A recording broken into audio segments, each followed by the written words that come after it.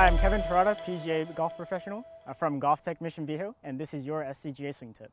So for golfers that have trouble with controlling the starting direction of the golf ball, they have trouble with controlling the lead wrist.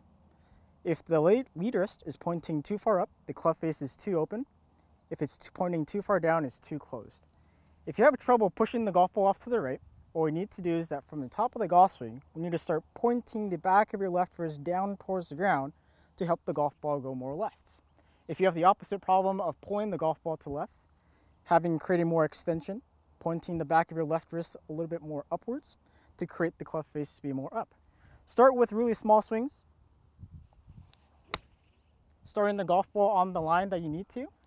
Once you do that, just keep on practicing, get to the top of the golf swing, get the golf ball starting on the right line. Thanks for watching. I'm Kevin Terada. Look forward for more SCGA swing tips.